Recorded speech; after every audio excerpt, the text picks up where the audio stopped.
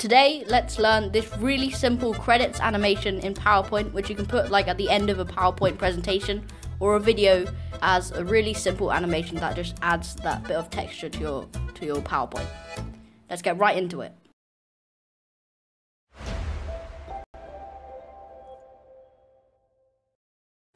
Hello everyone, I'm Alex, and today we're going to be doing the credits animation like what was in the intro. So as you heard, we're going to be doing this very simple credits animation in PowerPoint.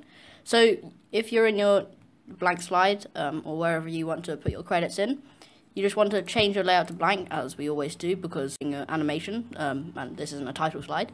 And then we can input our text box, and you can just write whatever you want, and you can choose a font as well. So I don't know, I could do it as if it's a movie credit, so I could do like that, since I am the one making this video, I guess.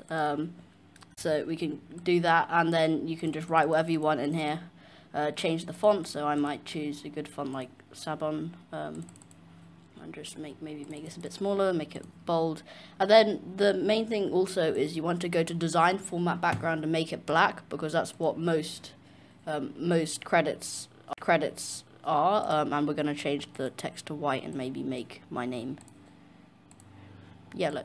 And you also want to center it, because that's the format of most credits, so that will help. And then we can just make this a bit smaller, etc. Once you've got this up, then we can start adding the animation to it. So there you go. There's our credits. Very simple. There we go. Right, and then you know what? Why not? We can add at the end. You know, please subscribe, because you can. So also please subscribe, obviously, because if you find this helpful, you can do that as well.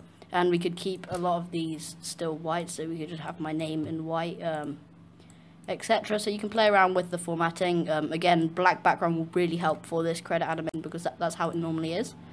So this is actually gonna be very tedious, so I can just copy paste this.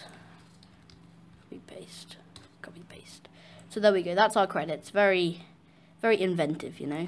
And we're gonna actually have it right at the top, which might seem a bit funny because credits are supposed to go this way, but trust me, this is how you do it. Well, at least this is the most simple way to do it. So what we're going to do is go to animations, click on your text box, and going to go fly in.